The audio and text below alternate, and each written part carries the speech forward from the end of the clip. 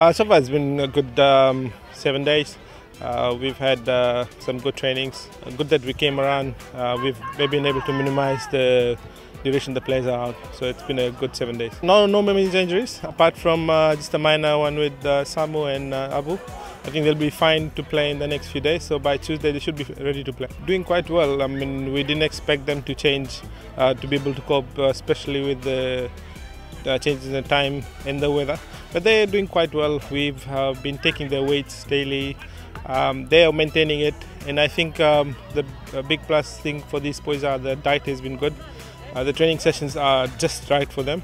The morning sessions, the training sessions are good, and then when you get down the pool, they're able to relax well. So I think it's been a good 7 days, and the boys have coped quite well. The boys are doing well, and I think at the end of come next week, we should be home fine. And I think the bigger things to look for these boys are to look after themselves because the Rio is going to be a big picture for these boys, and I think everyone should be building up towards Rio. There's a few things that will come up here and there, but I think we all can work through it, and I think we must thank the families for the support they've given to the boys for these few weeks and then upcoming few weeks before we hit.